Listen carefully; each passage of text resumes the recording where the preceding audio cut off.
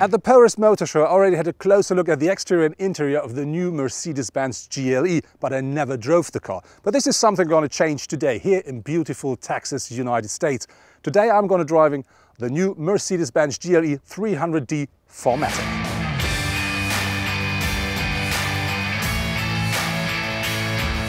So now let's have a closer look at the design of the new GLE, and of course we do start with the front. The first thing you really see instantly is the new grille. Very important, that is the typical new Mercedes SUV grille that comes with these two parallel bars here. But if you order the AMG line or the AMG version, you then will have one with only one bar, and that really gives the car the extra sporty look of that. But to make the car even more sporty, we do find these big two power domes here at the hood.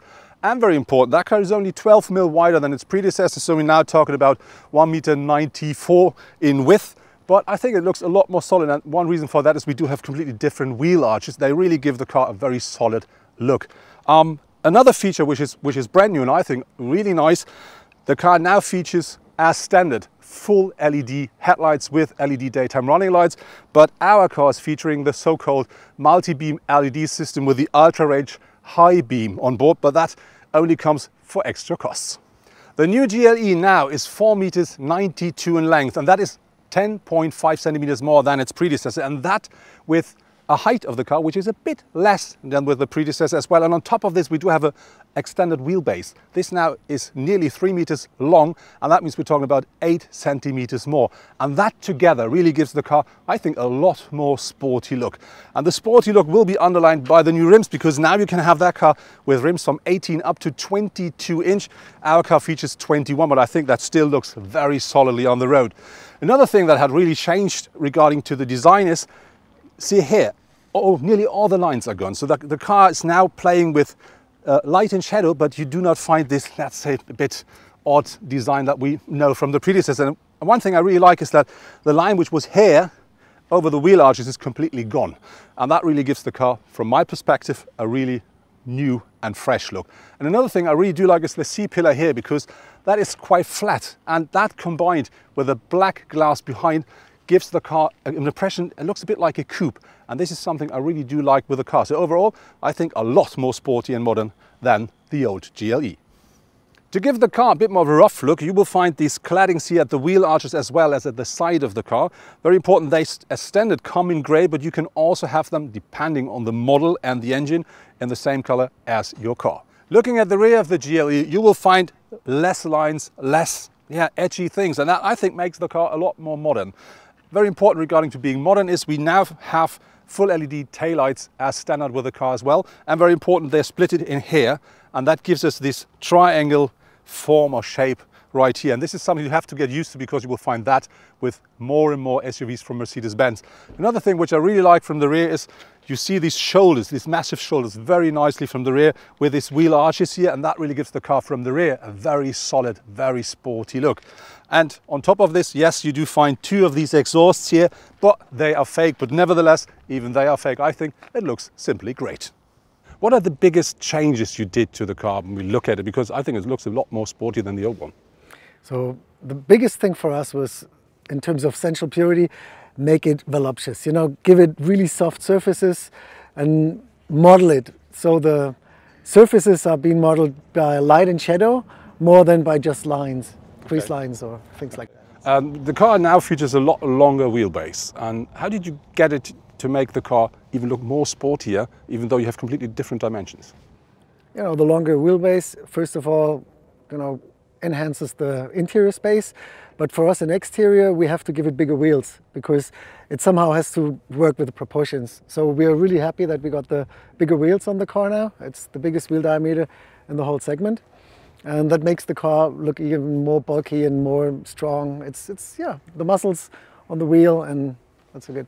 When we talk about the design of the car, that is this, let's say, standard version, but there will be an AMG line or AMG version. What will be the difference to that car then?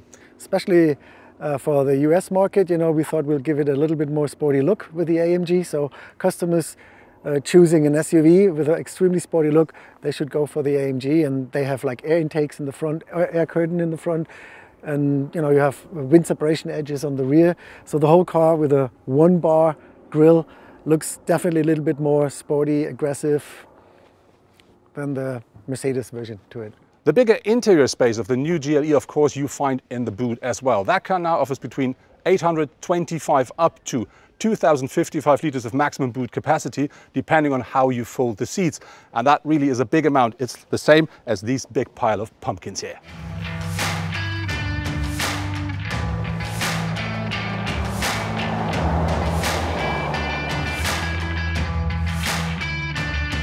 At the moment, there are 4 different drivetrains available for the new GLE, which are 3 diesel, 1 petrol. The diesel engines, they offer a power range between 245 up to 330 horsepower. Very important is the smallest diesel is a 4-cylinder, the other 2, they are 6-cylinder engines. And then there is the petrol, which is the car we're driving actually. This is the GLE 450. Very important with that car, not only delivers 367 horsepower and 500 newton meters of maximum torque, it also features the 48-volt system. And that means you can have, with the EcoBoost, another 22 horsepower and, more important, 250 newton meters of extra torque. And this is something when you accelerate from low revs, you really can feel instantly. And very important, with all the new GLEs, they all feature the 9G-tronic automatic gearbox. And of course, all-wheel drive is available as well. Let's talk about the interior of the Mercedes GLE. And I really think that Mercedes did everything right with that car. We do have this very big instrument cluster here, which features 2 12.1-inch screens combined under a glass sheet. So we really have a big wide screen in that car. It of course features MBUX, so it really delivers everything you want. And very important here, we do have the next level of a head-up display on board, and this really looks in front of you, projected on the road like a widescreen as well. So this is really something very, very nice to have and very nice to look at, so you can really focus on the road with the car, and that makes absolutely sense. Regarding to the rest of the interior, the car really is a mixture out of luxury and a modern designed piece of art. I really like how I sit in the car. It's extremely comfortable. I have so many different kinds of screens I can use. I have so many different, so many options to really modify the screens and the look of the car the way I want it. And so this car really provides you with absolutely everything you want while driving through the countryside or being on a motorway, even for a very, very long trip. The amount of space the new GLE offers here at the interior is absolutely fantastic. So me, as a very tall person, nearly 2 meters high, I can sit inside of the car very comfortably and I have loads of space. And this is the same for my co-pilot. But more important is, the car grows a lot in length, and this is something you can feel at the second seat row a lot. And that means with that car, that offers enough space that I can sit easily inside of the second row right behind myself. The drive of the GLE is absolutely nice. So how the brakes, the gas, the steering and the suspension works together is really, really very, very nice and an absolute pleasure to drive. And that means you can drive the car very comfortably and very easy. And on the other hand, you can always give the car the extra kick and drive a bit more sporty, and you always feel safe inside of the car.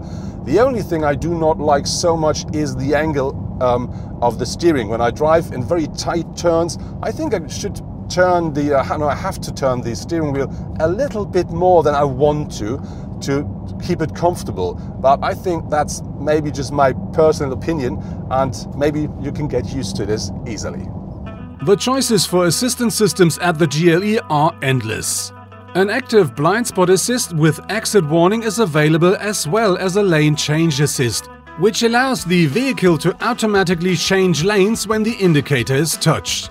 But also a traffic sign recognition, an active parking assistant or a 360-degree camera is offered. There is one thing I really do like a lot, and this is the, let's say, partly autonomous drive. And with that one especially, I really do like the adaptive cruise control with the active lane assist, because that not only works extremely smooth and very, very nicely. On top of this, if you are heading a traffic jam, the car really does not only adjust the speed to the guy in front of you. It also, when it comes to very low speed, goes absolutely to the side to give, let's say, cars that are on their way for help people in emergency can just pass you. And whenever your traffic jam goes a bit more fast, so you're getting into standard traffic again, the car then automatically goes to the middle of the road again, so it drives normally. And that is really something I do like a lot, because it's not only comfort, it's also extra safety. Mercedes wants to deliver a very modern car with the GLE, and this is the reason why you only find USB-C ports inside of that car. And that, on the other hand, means if you have an old mobile device and you want to connect it with that, you need an adapter, or you better buy a new one. As an SUV, the GLE also works well off-road. With a torque-on-demand system and a reduction gearbox, the new GLE is more off-roader than ever before. A real world premiere is the so-called free ride mode. Here the GLE starts swaying, for instance, to drive out of loose sand after got stuck in the desert. The new GLE is the only car in its segment with a real active suspension. So next to me is Simon Kern. Simon, you're one of the developers of the new suspension system. You offer a standard suspension, you offer air suspension, and you offer the new so-called E-active body control. What are the biggest differences between these three systems? So the first system is the steel suspension. You have a steel spring, and so you can't level the car. And you have a passive damper, so you can't adjust the damping level. The next step is the air spring. With that you can level the car and individually control the damping valves for compression and rebound. But when we talk about the top version, the E-active body control, that really offers something completely different and new. What is that? Yes. You can individually apply forces to each wheel, independent of direction, and so we can compensate roll, pitch and even squat. And I read that the car is scanning the surface in front of the car. So what does that mean and how does it work? It works with our multi-purpose stereo camera, which scans the road in front of the wheel. And the main difference is you can act in advance instead of just react. Oh, so that means with the new GLE I can drive the car like flying with a carpet, and we're going to try that out quite soon. Now I've grabbed one of the cars which is featuring the so-called E-active body control, which means a real active suspension. And the car now really scans the surface of the road in front of me, and that really is a great feeling. It's so smooth, so easy, and it's a lot better than the air suspension, which is already great. And another very important feature here is we just activated the mode which is called curve, and that means that that car really goes into the curve, a bit like driving a motorcycle. And with that on board, even with that big, very heavy car, driving small curves and turns is an absolute pleasure. With the Mercedes 300d we drove, we do have a car that offers us 245 horsepower output out of a 4-cylinder engine.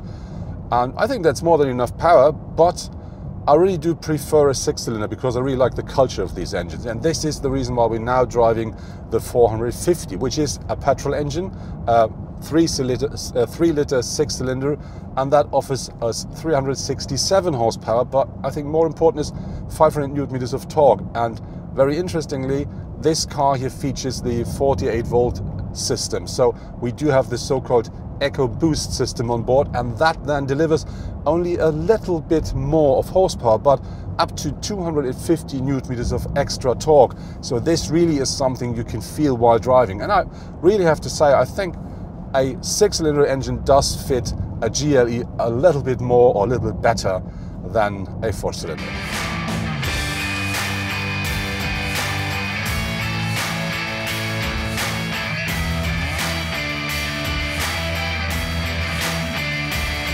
The most important competitors of the GLE are clearly the new Volkswagen Touareg, available from around 58,000 euros, and the also newly launched BMW X5, which is available from around 70,000 euros. With a base price of just under 66,000 euros, the GLE finds itself in the middle.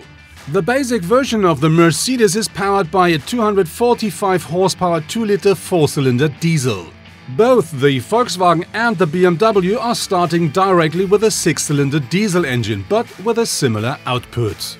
In contrast to the BMW X5 and the Volkswagen Touareg, the Mercedes GLE is currently not available with rear axle steering. That was my first test drive with the new Mercedes-Benz GLE, and overall I have to say, yes, I really do like the car a lot. I think the exterior design really changed completely, and that now looks like a very modern, very stylish car. When you look to the interior, that has completely changed. We now have MBUX as standard on board. We do have this maximum widescreen inside of the car, and then you do have these extra space now. So this really is a completely new, but I think a very, very nice car. And the drive of the car is absolutely fantastic. I'm not sure if you really need this super extra plus suspension, but even with a standard air suspension, the car drives so comfortably, and if you want, sporty as well. Very important, that car starts in Germany from about 65,000 euros onwards. But I think if you want to have the big engine, and if you wanted all the extras, you better think about a number with 6 digits, but that's a Mercedes-Benz. But I have to say, if you do have the money and if you're looking for a modern SUV, you definitely have to have a test drive with that car.